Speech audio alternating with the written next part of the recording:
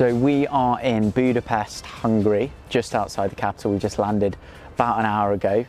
I'm with Joe. Hello, I'm Joe behind the camera. Joe, the camera operator. Let me guess. We're doing something to do with Air. Wizz Air, yeah. So we're outside the pilot training centre. Basically, we've been invited to trial out this new virtual reality tech they're using, which is pretty cool. It's actually developed by Airbus. Wait a minute. So we're going to play on a VR console of some sort. I love VR games. It's literally a VR headset. So you whack it on, as you've seen in sort of gaming, same thing. Basically puts pilots in the cockpit. They can do safety procedures, go through the controls. Forget about the safety procedures. I just want to know if I can crash the thing. Well, what you can do is try out on an emergency landing. So if you feel so inclined, we could potentially crash a Wizz Air jet later. Oh yeah, I think the audience wants to see some crash going. I don't know about you. Yeah, obviously safety is really important. Why do they bother doing this type of stuff anyway? Well, I'm not completely sure. It's very new tech, but what we're going to do is speak to some pilots, go inside, see what they think of it. I know that Lufthansa have trialled it out, Wizz Air now are, and Airbus have described it as revolutionary, but obviously they would say that, wouldn't they? Well, shall we go and have a good look then? Let's have a look. Yeah. Bit of background about Wizz Air. It's the third biggest low-cost airline in Europe, behind Ryanair and EasyJet. Its main airport in the UK is Luton, although it also does flights from Gatwick as well. Alongside the pilot training centre in Budapest, it's also building one in Rome, costing around $40 million, although as yet it won't have VR.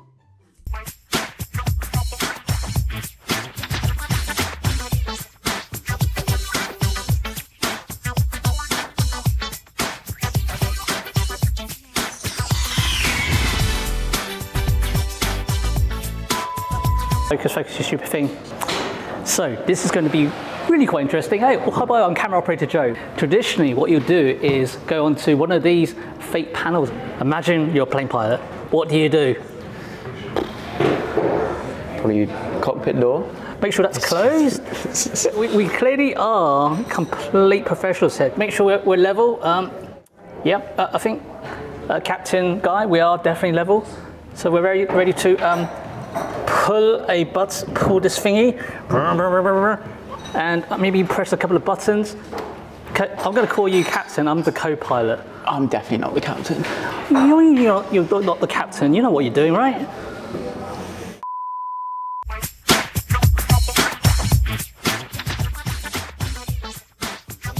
Okay, so I'm joined by Tóvári, Attila, head of training at Wizz Air and a former pilot. Can you just explain how has this new VR tech helped training for pilots? Yeah, we are very happy to implement it last December, and the program significantly improved the pilot training. We see major improvement in trainee standards because they are more eager to play with the VR than reading books.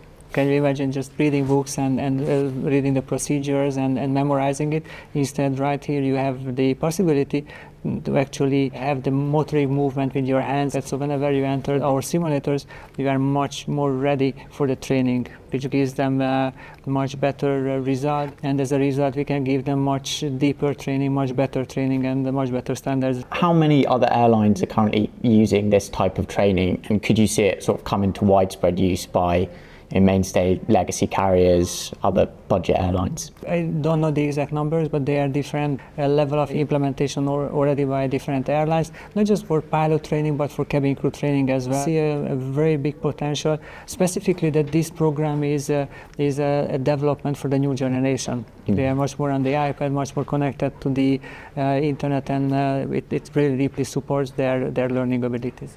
Does it allow you to recruit, say, more pilots because you can train people maybe faster or more efficiently, and by that extension maybe even have an impact on capacity? The intention is not to recruit more trainees, but to have much better standards. Really, it's the whole mentality of the pilot that they feel successful, they were happy, so it's a totally different experience during the training for them. Being a former pilot yourself, how does it actually compare to the reality of sort of sitting in a cockpit doing all the preparations for a flight? The view for pilots, usually we come back to the simulator every 6 months, and during this 6 months we do normal operation most of the time, and before we come to the simulator we have time to read the books and prepare for the session. But it's still, again, it's reading the book, and this is how you prepare for a simulator. While in VR environment you can actually feel like sitting in a cockpit and doing exactly what you're gonna expect to do in the simulator. So it gives them a very clear view. How close is it to the real life experience? Say you just trained using this VR and then someone threw you into a cockpit. Are you going to be able to at least have a go or almost fly a plane? Yeah, fully agree with that, because it's so real that you can even see the shadows there, all the scratches on the flight deck. So it's the environment is very realistic, and I feel like in a real environment, even the sunset or sunrise is there, so you can see the shadows so it's a beautiful environment what they created. So the product what they accomplished is a very high standard.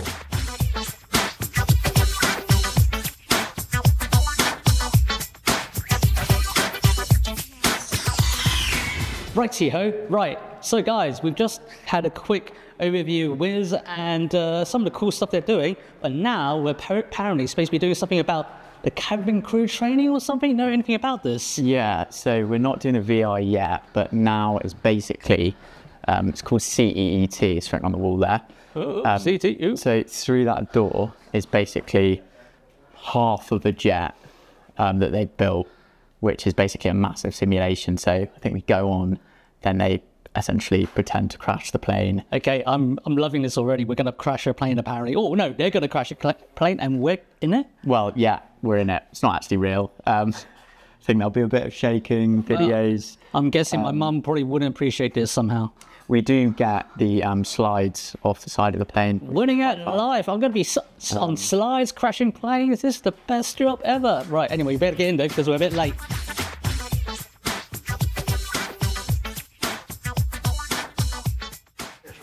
So first of all, as you can see, this really looks like a Wizz aircraft.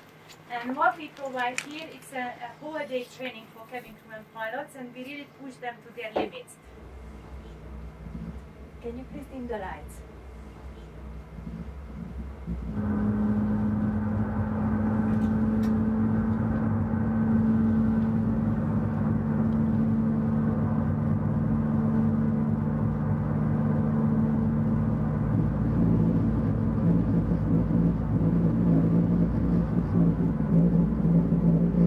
Good. Now we stop a little bit. Can you just switch on the lights, please? What we used to do with cabin crews and pilots. Is anyone here who doesn't want to slide or try out? No. I love you. Okay. Good, because I can push you on there. So once we will crash landing, we will show the real evacuation. Okay, Guy, what are we doing? So I think we are about to crash. Obviously it's a simulation. We are potentially going to be able to jump out on the slides afterwards. I've never been in a plane crash myself, Nor have so I. I don't know exactly what's going to happen. But This is quite exciting. yeah, let's see. We are going to crash, guys. And because of that one, we will leave the runway. Good. Ready. So guys, we are about to crash. Get ready for the brace and get ready to jump out of the airplane. Oh, here we go, guys.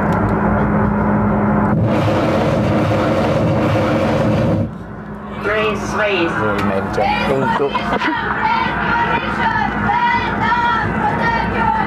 Is this brace? Yeah. I don't know what I'm doing.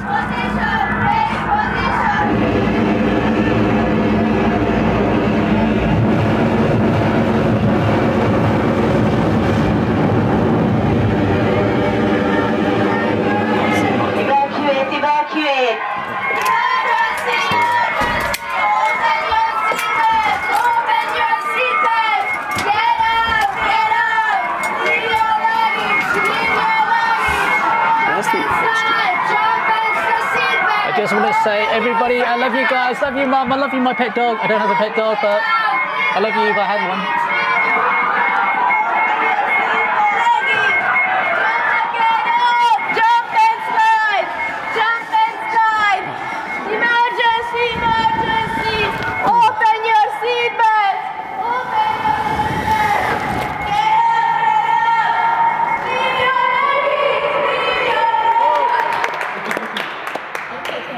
So Guy, I think we just survived the crash.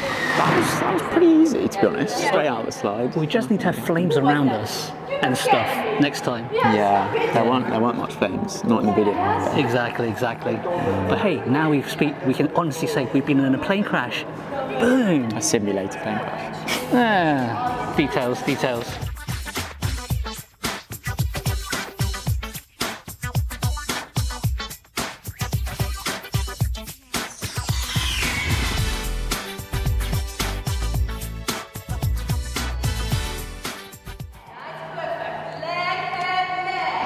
We're going through one of the plane exits. Follow me. Leg, head, leg. Follow me. Leg, head, leg. Follow me. Head, leg, leg. Leg, head, leg. Okay. Remain attached, and then, as I mentioned already,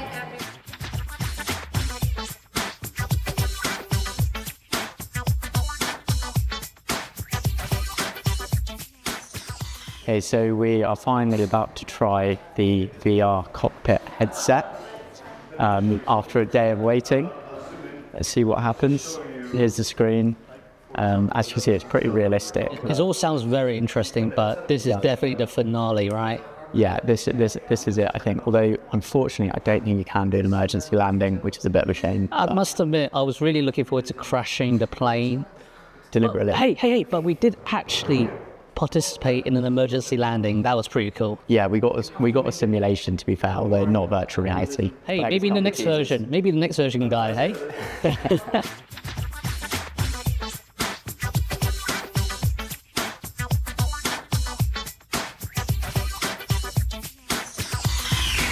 So we've just tried it out. I'd say pretty impressive. Literally directs you step by step what to do.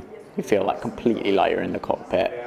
They were even saying that there's like a full airplane tour you can do, so you can literally walk around the whole plane. They put on this sort of lesson simulator where it literally tells you, check this button, quite a lot of detail. And at that point I was kind of like, I see, this is how you sort of develop the muscle memory. Right, Guy, as a sci-fi nerd, I've been reading and watching movies about VR and stuff like this for literally the past couple of decades. I'm a little bit disappointed I never got a chance to play around with it. What's your thoughts on it?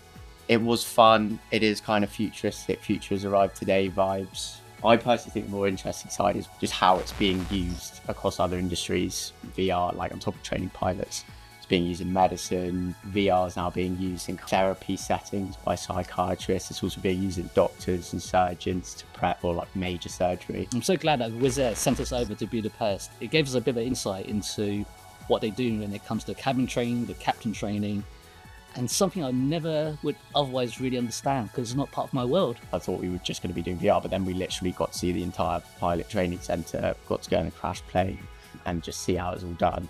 And obviously the VR is kind of an interesting thing, but it was pretty cool.